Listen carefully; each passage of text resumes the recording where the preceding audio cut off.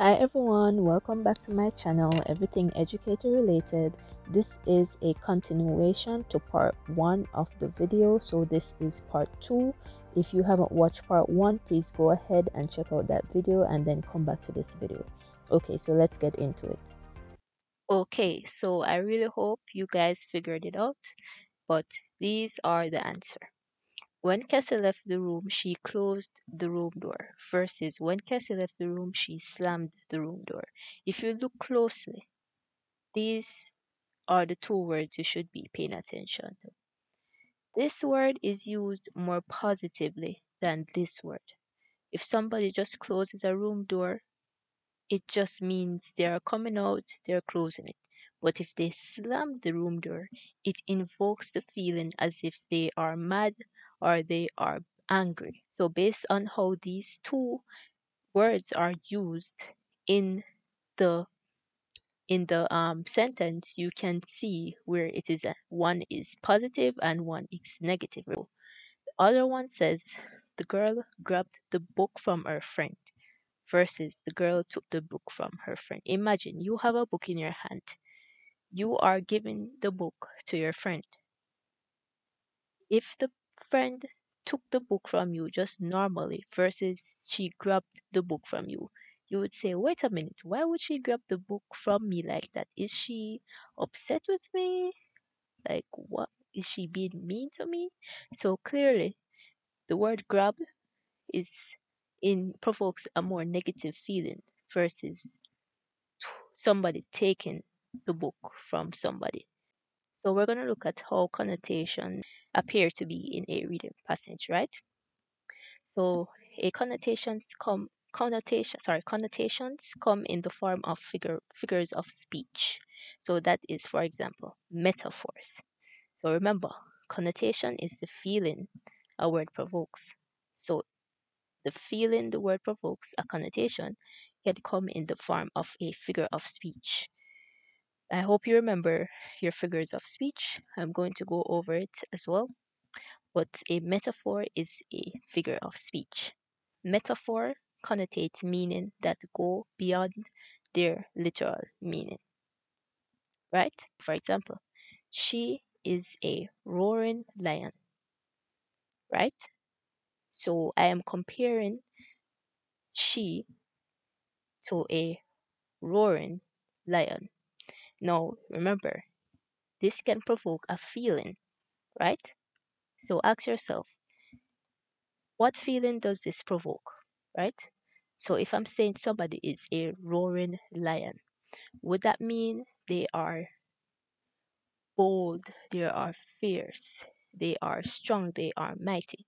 Think about it. If I say his heart is a cold iron, what feeling does that provoke? Am I saying he is heartless? He doesn't have any sympathy? So connotations can take the form of a metaphor. Connotation can also take the form of an irony and a satire. So this means the meaning of the word is opposite to the literal meaning. Remember, an irony is saying one thing and meaning another. A satire is using humor, irony, and exaggeration to criticize people's stupidity.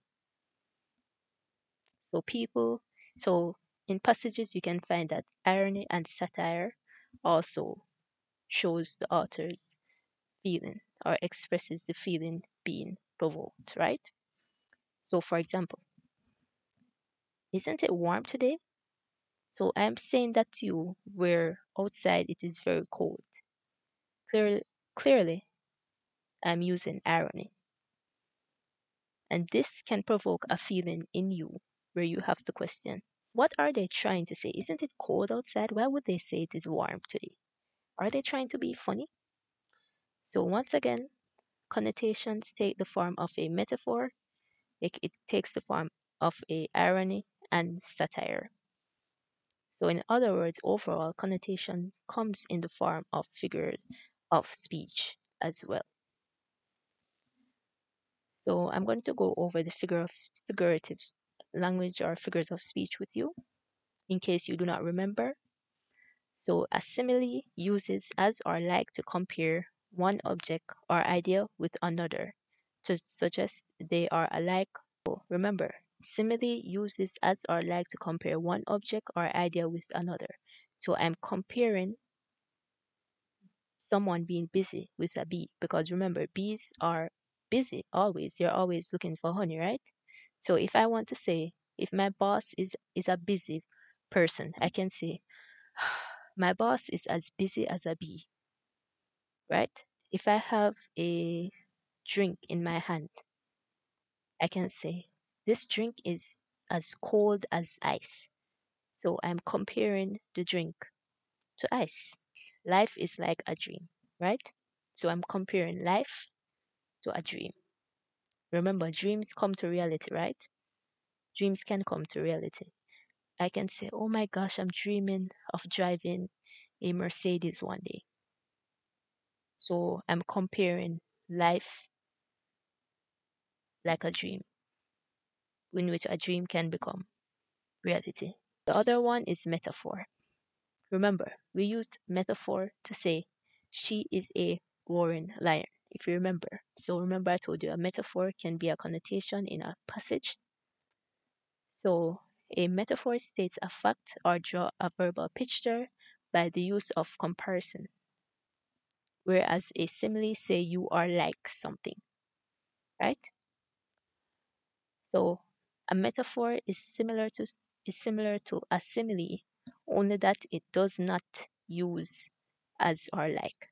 So it is basically a simile without using as or like. We're still comparing something, but without the use of as or without the use of like. So I a metaphor would be time is money.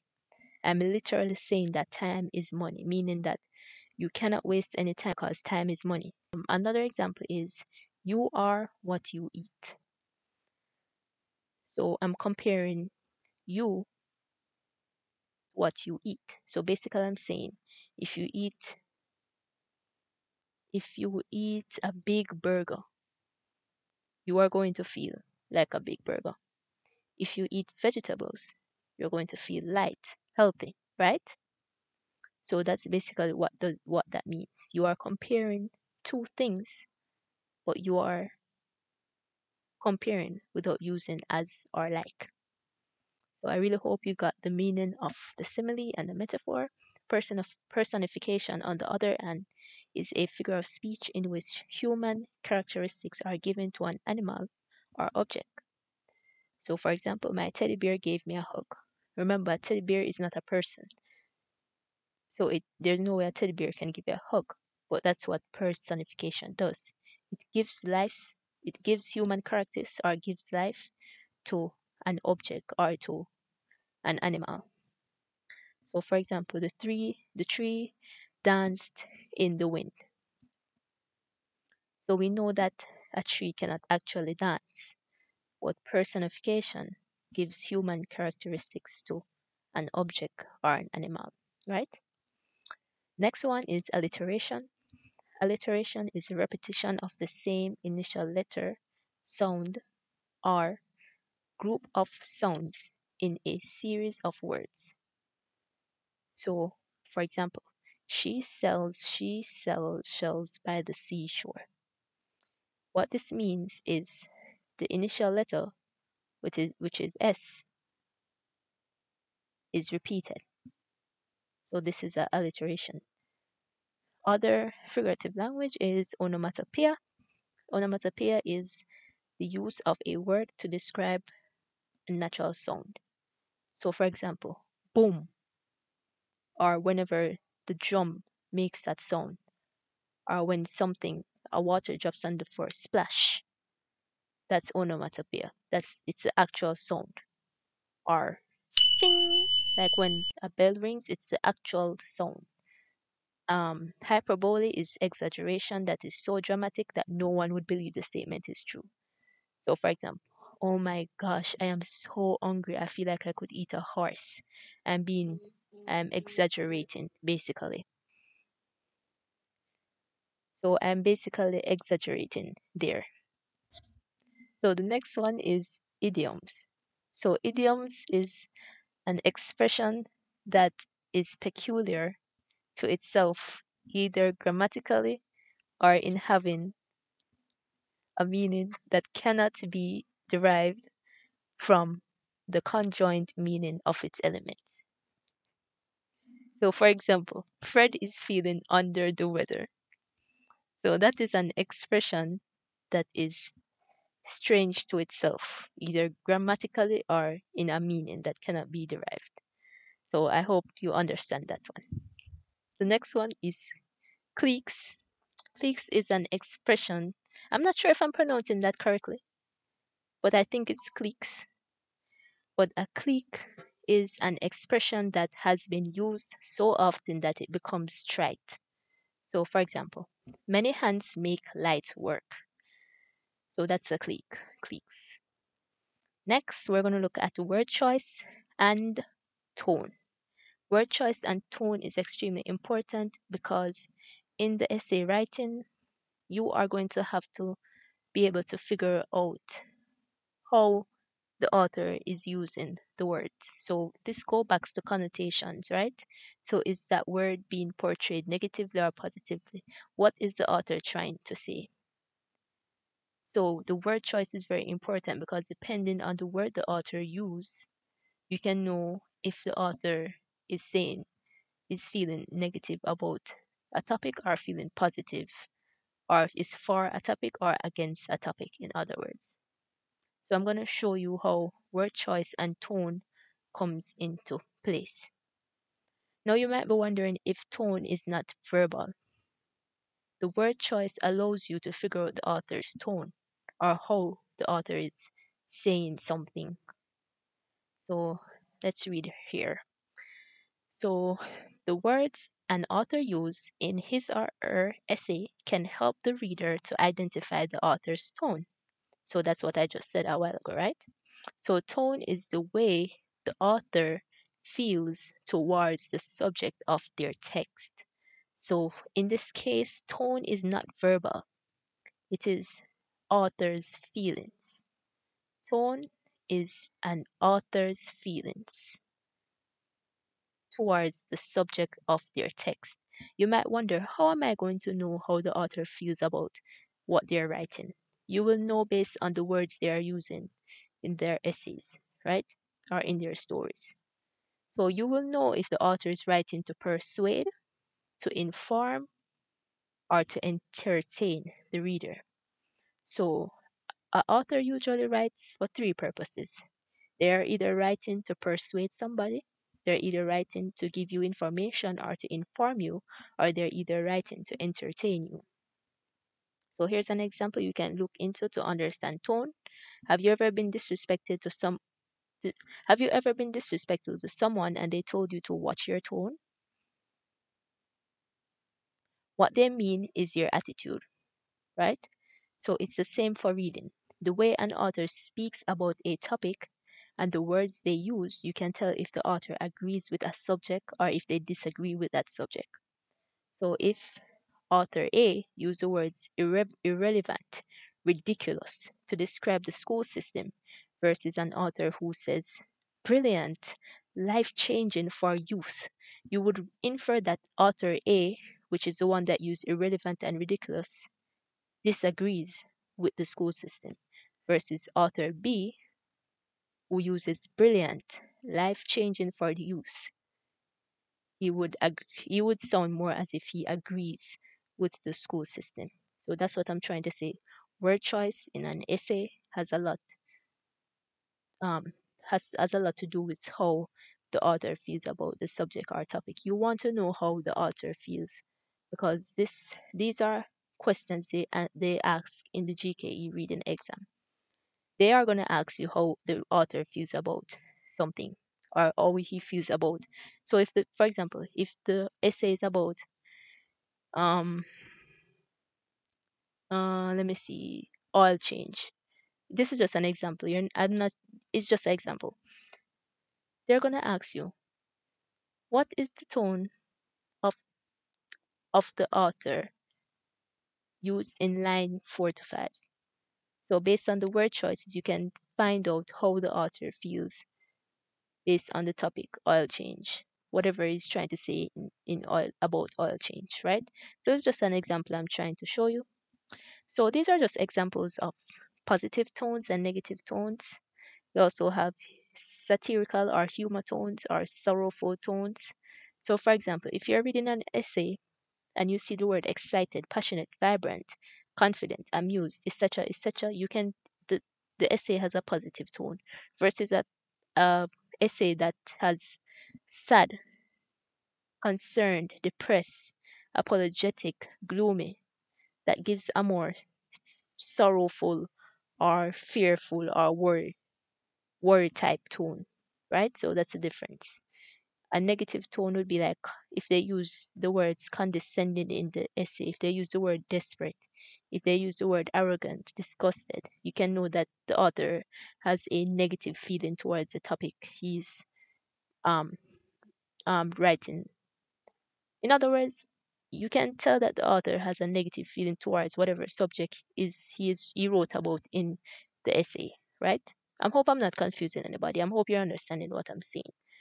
So, based on the words the author uses in his or her essay, so the essays that you're going to read in the exam, based on the types of word, you can know if the author agrees or disagrees, or if the author is passionate or if he has negative feeling towards whatever subject he's writing about in the essay he wrote about in the essay. So words has a lot to do with it. The word choice will let you know the author's tone, which is the author's feeling towards the subject he is writing about. Okay, so next are text structures. You are going to want to know the different text structures because they will ask you. Sometimes they will have a question that asks you to tell what text structure is being used. So these are 7 text structures, but I'm going to go over the most important ones or the most common ones. So chronological text structure is information in the text or passage is arranged in order of time. So there are some passages like this where you will see time being mentioned. So this is more of a chronological order. So for non-fictional passages which are fact-based often contains dates, right? So remember, fact-based. Remember, an author's purpose can either be to persuade, inform, or entertain. So if they are using dates in their essays, that would more sound as if they're trying to inform me on something because they're using fact-based, information-based. So maybe the purpose of that essay would be to inform me on something, right? So back to what I was saying. I'm just giving you a little tip right here. So chronological. So I'm going to give you an example. The first education law for special education students was passed in 1974, called the Education for All Handicapped Children Act, which was then changed in 1990 to be called the Individuals with Disability Education Act. Right then and there, you realize that I am using order of time. So I'm telling you that the first act which was passed in 1974, then I go on to tell you the other act that was passed in 1990. Clearly, I'm trying to inform you on the acts, special education laws, or special education acts that were passed for special education children, right? So this is what chronological text structure is. It orders information in time spans. It's order of time. So that's how you can know the difference between a chronological text structure and another text structure. Chronological text structure has dates, often contain dates, and it's in the order of time. So, on the other hand, fiction passages or narratives such as stories and poems are organized chronologically but usually have no dates. So, you have 2 types of chronological text structure. You have the one with dates, and you have the one that does not have dates, but they are still in order. So, the story events in a chronological text structure that have no dates are told in order. So, for example, Jody woke up at 6:30 a.m. for school. First, she brushed her teeth, took a bath, and got dressed. Next, she goes downstairs to eat breakfast that her mom cooked for her. After, she says goodbye to her mom and heads outside to catch the 7:15 a.m. bus to school. You can see here when the events are being mentioned in order. So chronological text structure is all about order of time. In other words, it's all about order. So chronological text structure can be told in order of time containing dates, or it can be told in order of time without dates. So either they tell you a year, so in the first example, 1974 and 1990, or they give you in an order using first, second, first, next, after. Basically words that contain order. So I really hope I explained that well. The other text structure is compare and contrast. So the passage is structured in a way similarities and differences of two things are explored, right? Remember, comparing meaning similarity, contrast means differences. So two subjects are being analyzed by either comparing them, contrasting them, or both. So in the FTCE exam, this may come in the case of two paragraphs. I'm sorry, two passages. Sometime in the FTCE exam they give you passage one and passage two, and sometimes they're comparing and contrasting two different stories, but they have a comparison in it, so they have similar stuff in it. So you will have to know how to figure that out. So that's why I'm explaining it to you right now. So for example, the federal system divides powers between the national and state governments. Both can borrow money, enforce laws, and establish courts. So here they're saying that the federal system divides power between the national and state government, but both the national and state government can borrow money, enforce laws, and establish courts. But only the national government can declare war and establish post offices. So we got our similarities, which is borrow money, enforce laws, establish courts, and we got our difference. The national government can declare war, but the state government cannot.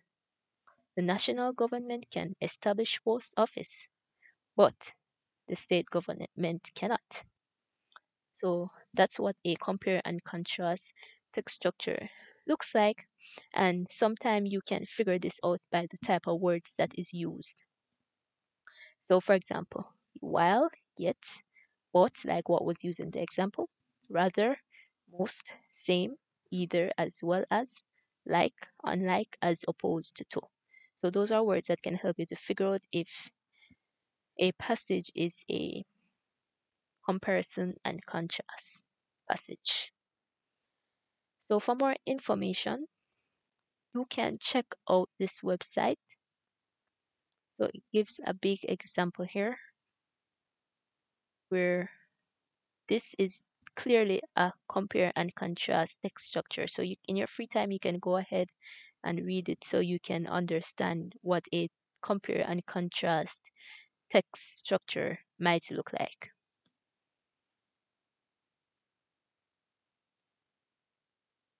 I might put the link in this description so that you can go ahead and find it. So the next text structure is problem or solution. You have to know what problem and solution is. So a problem is clearly something that is an issue, and a solution is clearly how we're going to solve that issue, right? So this takes place in an essay. Passage or text that states a problem and a solution is suggested. So to avoid problems encountered during whale watching, you should learn about their paths and habits.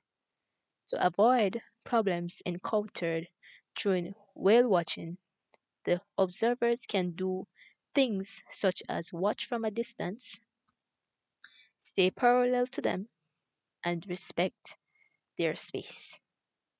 The first one here that says to avoid problems encountered during whale watching, you should learn about their paths and habits. Clearly, the problem is he is mentioning that to avoid problems during whale watching, the solution to this is to learn about the whale's paths and habits. The other one says to avoid problems encountered during whale watching, the solution would be to watch from a distance, stay parallel to the whales, and respect the whale's space. So this is a problem and solution. So a problem is listed and then a solution is given. So these are words that you can find in a problem and solution essay. So you can find the word propose, conclude, a solution, the reason for, the problem or question. So this is an example of a problem solution essay. I'm going to give you a few minutes to read and then I'm going to read.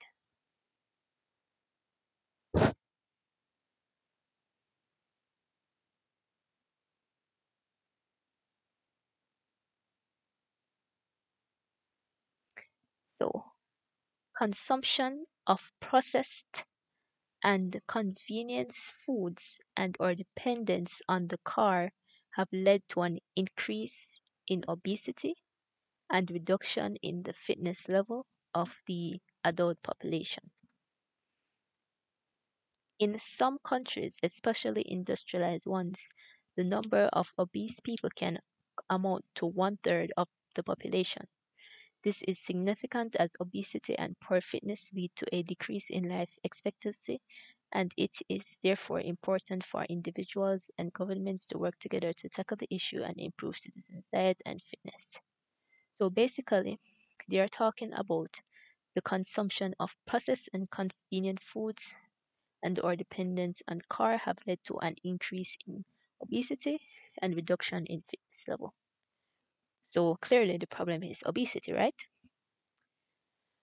So if you read this on your own, you would see they go into more details with the problems. So now we're going to look for the solution.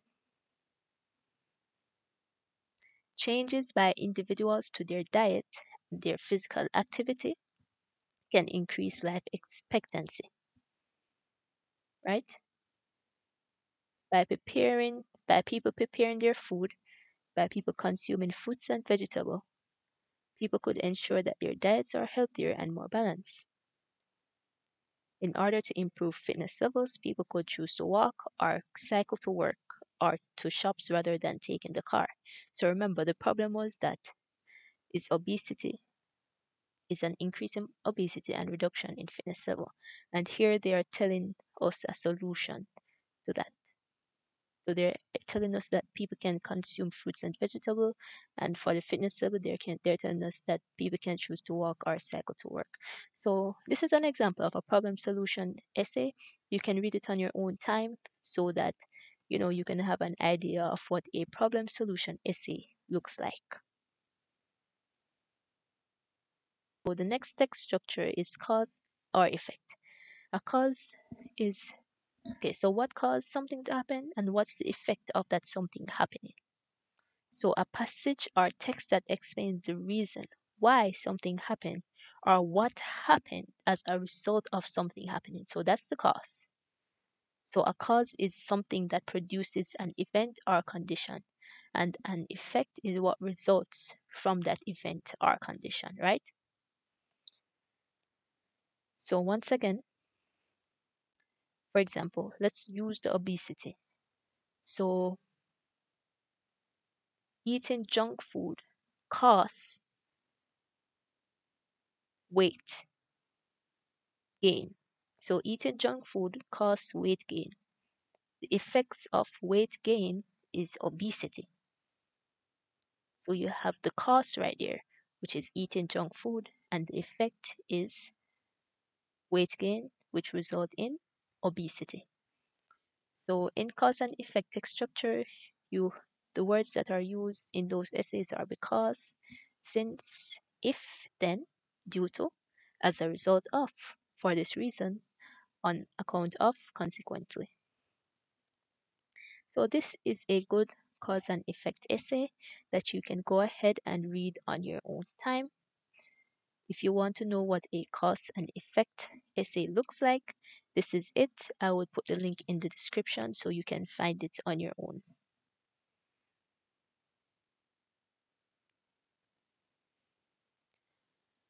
So here is one that I will be going over with you as well. So remember, this is a like a essay, right? So you have your introduction to the conclusion, right? So this is a whole essay for you. So introduction. And remember, this is how the essay is structured. So a lot of people make a big deal as if the exam is scary, but I want you to view the exam as a just a regular essay, literally, as if you're doing essay writing. It's literally like that. It has an introduction, thesis statement, the body, and the conclusion. That's literally what you're reading. So when you go into the exam, you do not need to be nervous because it's basically an essay that you're reading that somebody else wrote. You just have to pick out the important details that you're supposed to know. Okay, so the number of children reported to suffer from bullying rises every year. Teachers and parents are struggling to find a resolution for this issue. But what if the key to stopping this abusive behavior is understanding the causes? It appears that bullying begins with personal desires or family issues and leads to the increasing number of kids who suffer from it. So sometimes a kid lacks attention by their parents or peers, which cause them to seek attention in other places. It results in aggressive behaviors towards other kids since supervisors cannot ignore such action and they attend to the violators. Bullies finally achieve their goal by being noticed, which encourage them to continue their faulty behavior. So the cause would be a child lacks attention from their parent or peers. So this results in the child seeking attention in other places, and it results in aggressive behaviors towards other kids since supervisors cannot ignore such action, right? So we have our cause right here and the effect, which is aggressive behavior towards kids. So another reason for such aggressive behavior may result from desire to be invincible. So they want to seem as if they are nothing cannot happen to them, in other words. Maybe a bully was humiliated or embarrassed once, and they never wanted to experience it again. Thus, they do everything possible to stay the strongest one and be in charge. Not only does it protect them, but it gives them a feeling of superiority, which sometimes becomes addictive. So, the cause of this would be they want to be invincible. So, the cause of them bullying is because they want to seem invincible, because maybe they were once humiliated or embarrassed.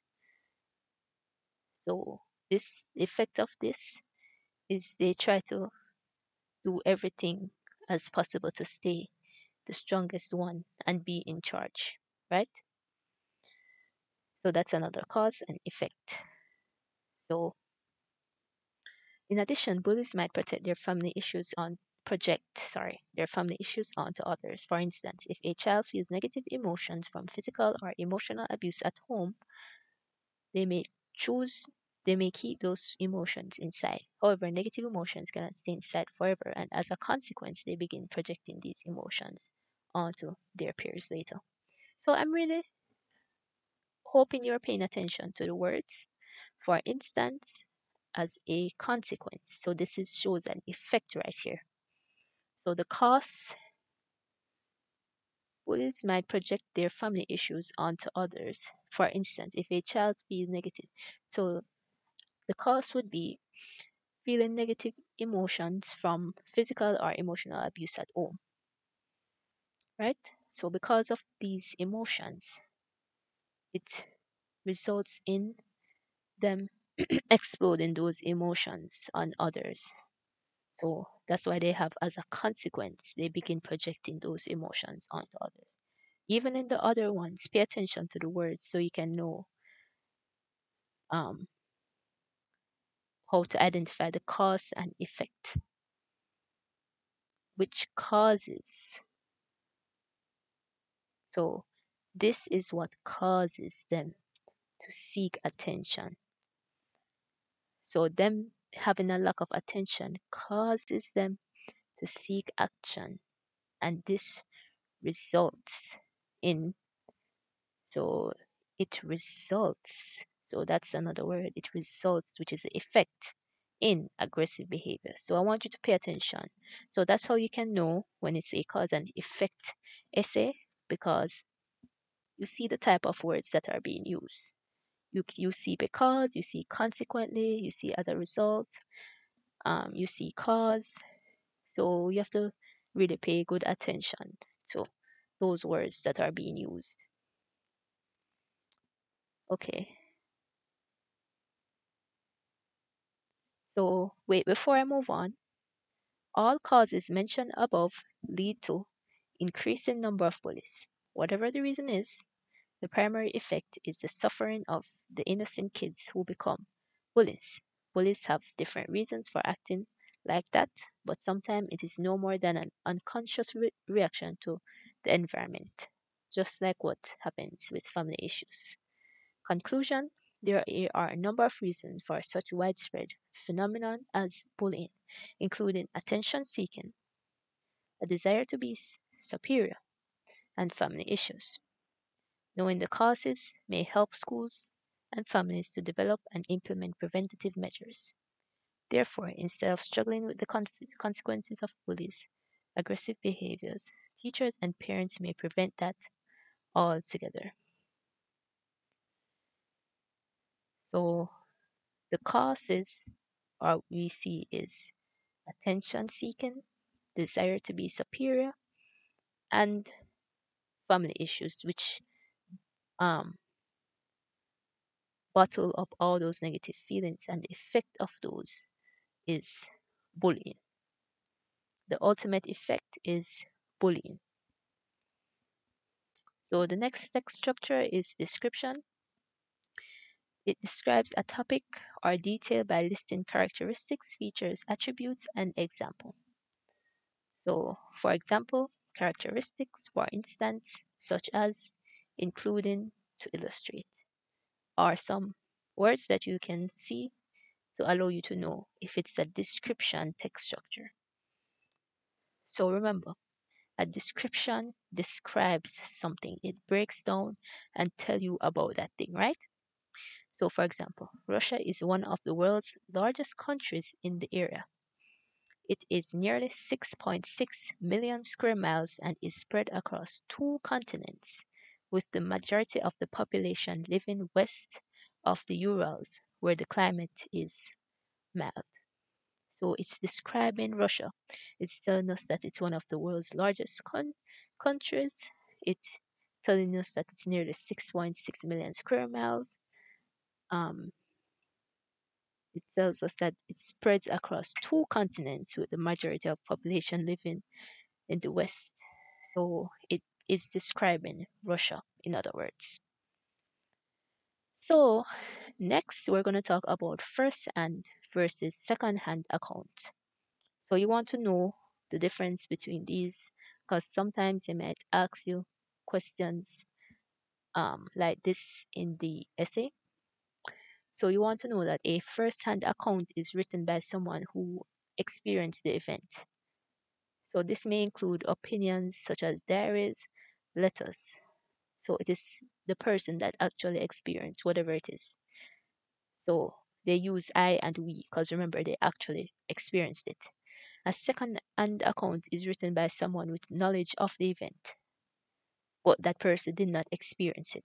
So, for example, textbooks, newspapers, and you'll see they will use he, she, you, they. So that's the difference between a first-hand account, the person experienced it. A second account, the person did not experience it. They basically um is written by some, they basically have a knowledge of the event, but they did not experience it. They only had a knowledge of it. So that's for the second hand. So if you read here, this would be a first hand account. Over here, it says July 18th, 1871. We were in the Wyoming Territory. If you realize they use the word were because you're actually experiencing it. Now, and it has been a few days since we had good water. I am starting to worry. So you can see there he's using I because he's actually experiencing it. It's been at least a week since any of us saw a tree, but the buffalo chips remain plentiful. At least the darn things burn out. So this is clearly a first-hand account because the person that wrote this is actually experiencing whatever is happening here. They are more emotional about what is happening, and you it's only one perspective that is taking place. So the clues is the where, I'm, us shows that that person is the one that is experiencing whatever is happening versus the second hand account. Remember, the second hand account, this person did not experience it, but they have a knowledge of it, right? So let's read that one. The Oregon Trail didn't have many trees. The pioneers used buffalo chips, dried buffalo dung, as fuel for their fires. If you realize, they are telling us, they're giving us knowledge, and they use the word their. If that person used the word I or were, like the first one, you could say it's a first hand, but it's not because they use their. So somebody is giving us knowledge of this. They were not there, they're just giving us knowledge.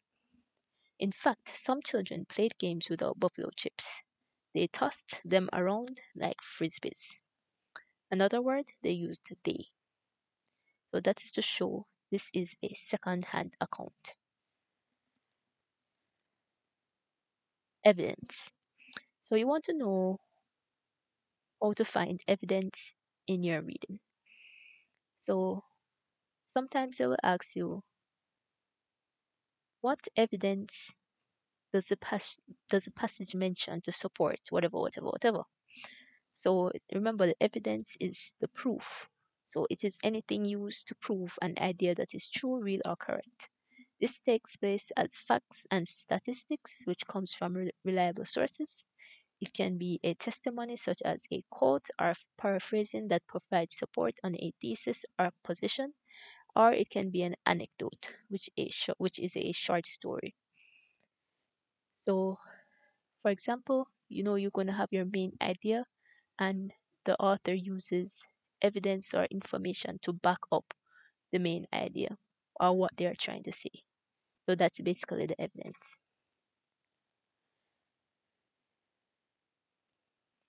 So this website basically shows you the types of evidences that are used.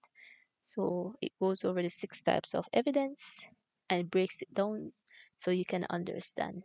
So this is the other one. Remember, I mentioned author's purpose in the beginning, which is the author's purpose can be to inform, persuade, or entertain. And there's another one, which is describe. And I'm going to speak to you about point of view and tone. So, whenever you're in the exam, after you read a passage, you should ask yourself, why did the author write this? Why? Why did he take the time out to write this essay? Next, you're going to ask yourself, what was the author saying? What is the author trying to tell me as the reader? What is he trying to tell me? In other words, what is the author saying? And then you're going to ask yourself, how did the author say it? So that's the feelings of the author. So the author's purpose is, why did the author write this? Is he trying to inform me? Is he trying to persuade me? Is he trying to describe something to me? Is he trying to entertain me? Then you're going to ask yourself once again, what was the author saying? What is his point of view on it? What was he saying? And lastly, you're going to ask yourself, how did he say it? That would be the tone, the author's feelings. In other words, the author's feelings. How did he say what he was saying? So by knowing the tone, you're trying to, you know how he's feeling towards the subject he's writing about. So first, we're going to go over the purpose, the author's purpose. Once again, that would be, why did the author write this? What is his purpose? What is he trying to do? So by asking yourself why the author wrote the passage, you are figuring out what the purpose of the passage is.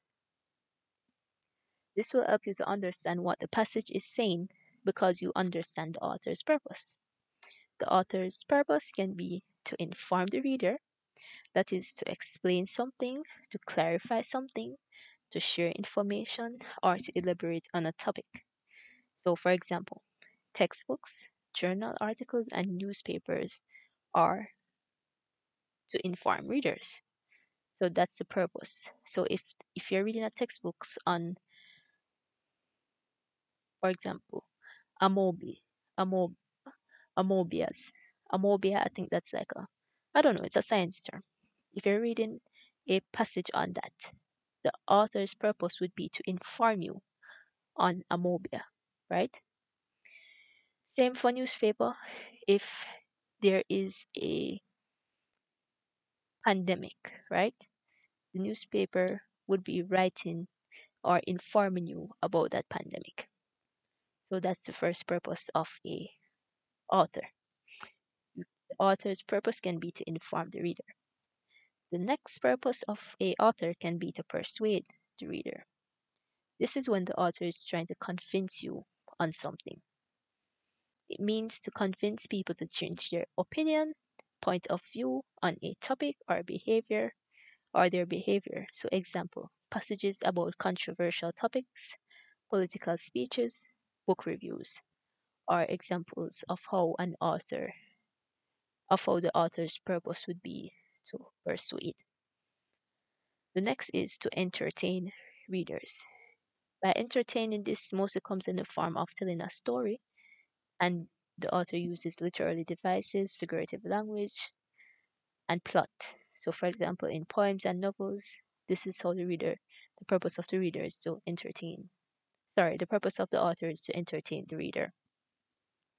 And then lastly, the purpose of an author is to describe. So basically, the author is describing something in more detail. So this is found in short stories and novels where the author is trying to paint a picture in the reader's imagination. So once again, the author's purpose can either be to inform the reader, to persuade the reader, to entertain the reader, or describe something to the reader. So that's good. It's a good example.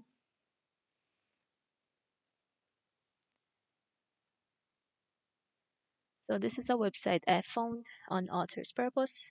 I found it very helpful as it has a passage right here, and then these are questions. So it has, I'm not sure how many passages, like 5 passages. So I'm going to do one with you, and on your own, you can go ahead and visit the website. So we're looking at author's purpose, and the name of this passage is Social Security. So until the early 1900s, Americans were not extremely concerned about their future as they became older. So basically, they're saying it is the early 1900s is when Americans became concerned about their future, right? So the major source of economic security was farming, and the extended family cared for the elderly. So that was the major economic security, farming, and then extended family were the ones who cared for elderly. However, the Industrial Revolution brought an end to this tradition. So Revolution changed this, in which farming gave way to a more progressive means of earning a living and family ties became looser, right? So as a result of this, family was not always available to take care of the older generation. So the Great Depression of 1930s exacerbated these economic security woes. So the Great Depression they're seeing exacerbated these economic security woes.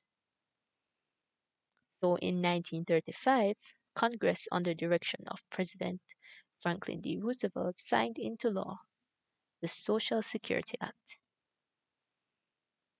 This act created a program intended to provide continuing income for retired workers 65 years old, or at least that age, partially through the collection of funds from Americans in the workforce.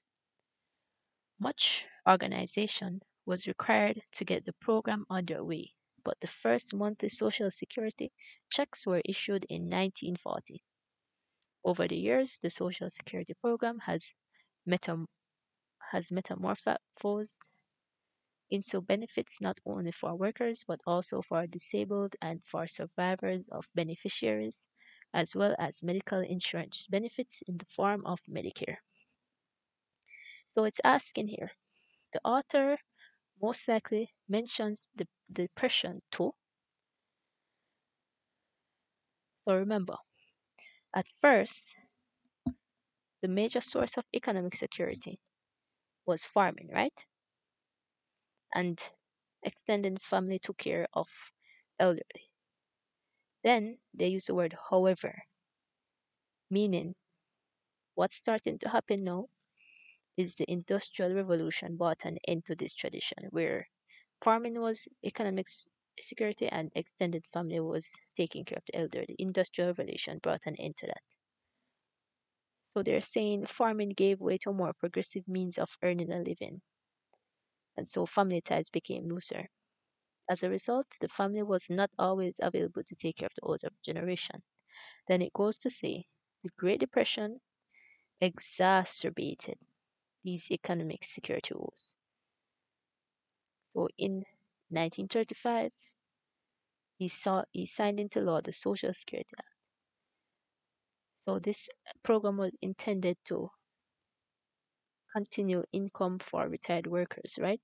So now, instead of the family members taking care of them, the Social Security Act would provide income for retired workers, partially through the collection of funds from Americans in the workforce.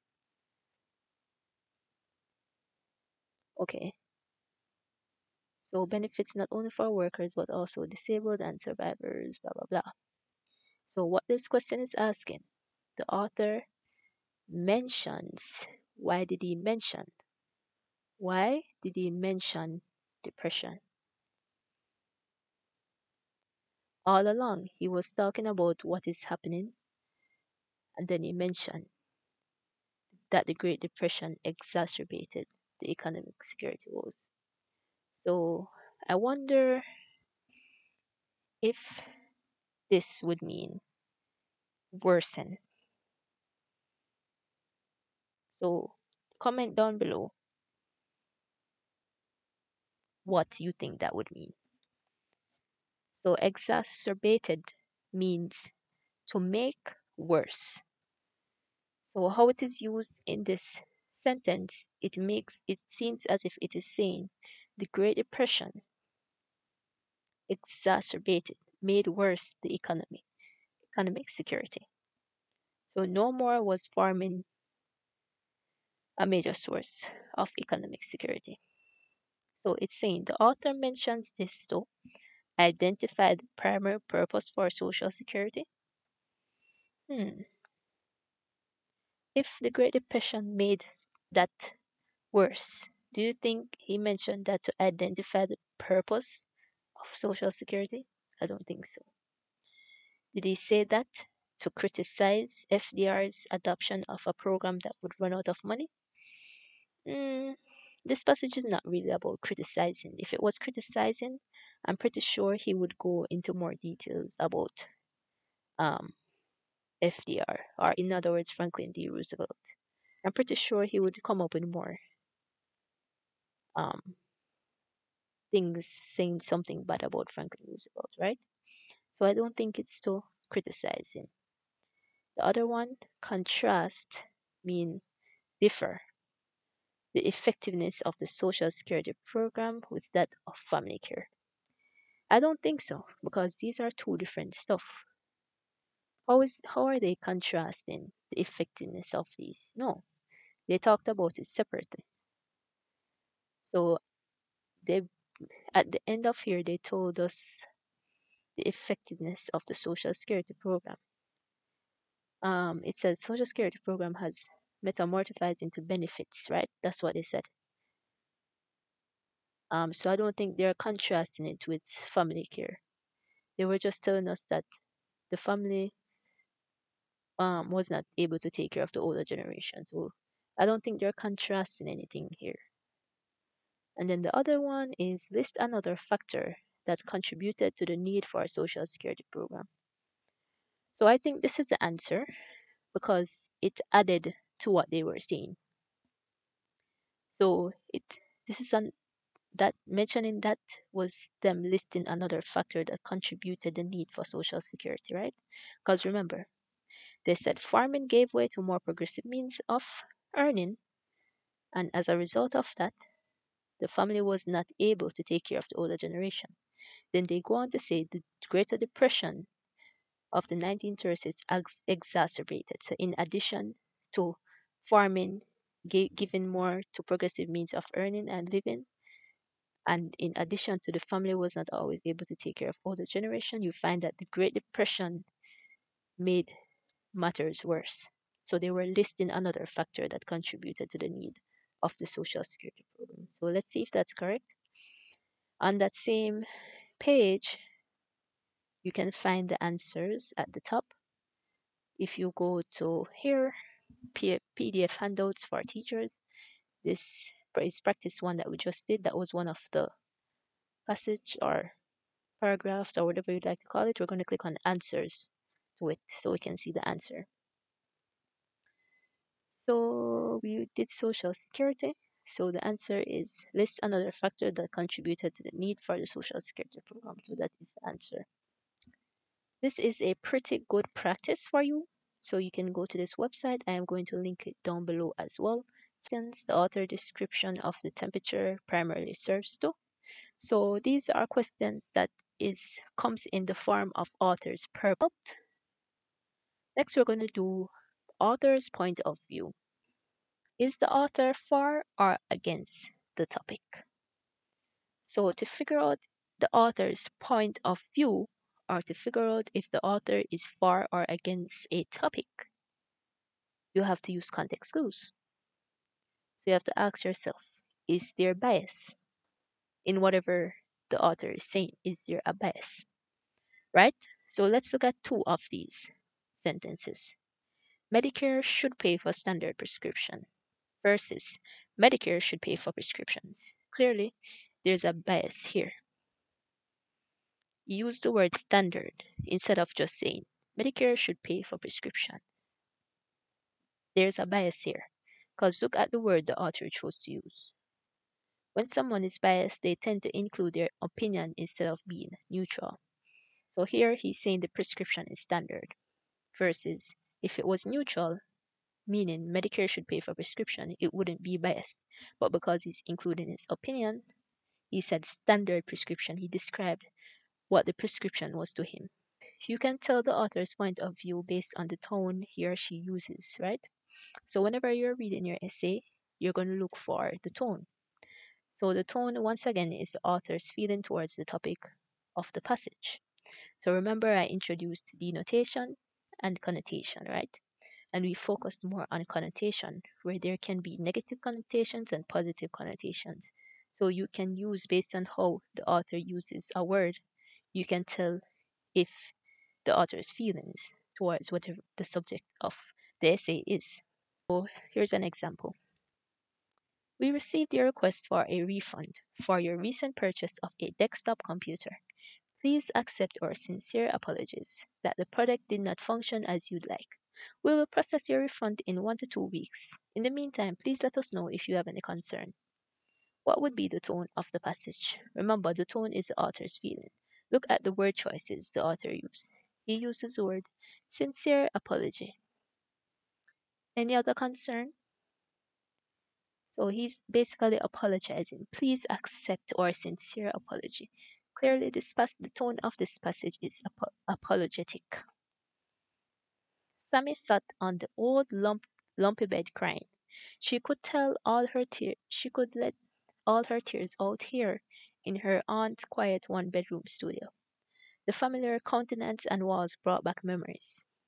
Toddle, her aunt's eighth fish, seemed to stare sympathetically at Sam through the fishbowl, sitting on her aunt's nightstand. The smell of her aunt's strawberry candles comforted her aching heart. So let's look at the words. What is the author's tone? The author's tone gives as if he's sorry for Sammy. That's what it gives to me. So see, sad, heartbroken, comforting. This is just basically a practice. So this has 5 questions.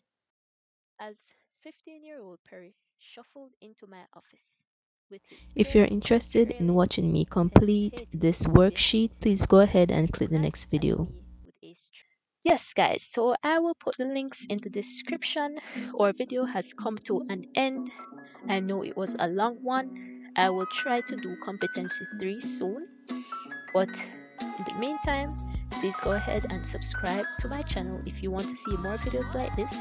Thank you for everyone who has already subscribed. I really hope these videos are helping you. Subscribe to my channel, like this video, and check out my previous videos in the past. Remember to check out Competency 1 and the GKE reading resources. All links will be down in the description. If you're taking the ESE exam soon as well, I have a video on those as well. So please go ahead, look through my videos that I already posted, see which one you need to watch, and I will see you in the next one.